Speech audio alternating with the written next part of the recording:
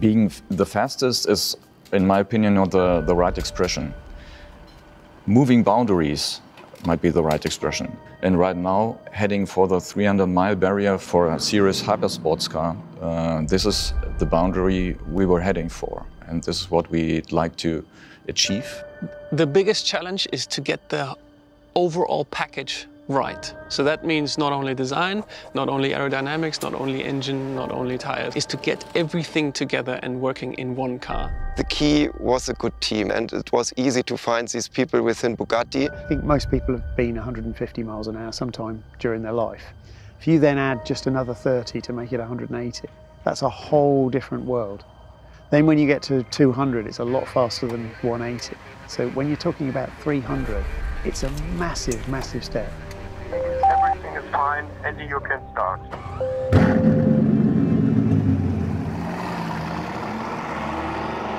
At that kind of speed, normally aeroplanes are flying in the air.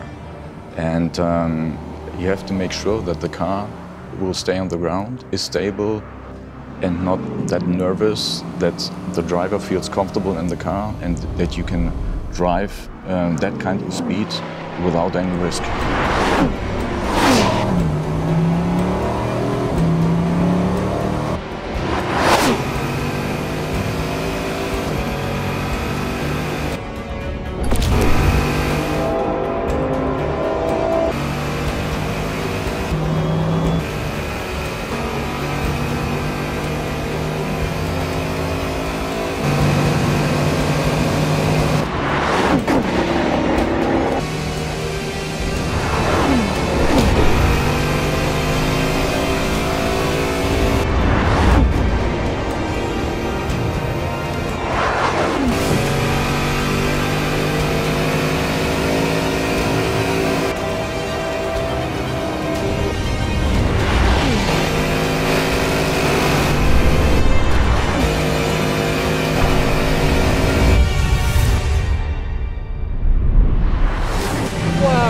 Guys, what a fantastic car. Dankeschön, grazie, merci. I can't thank you enough.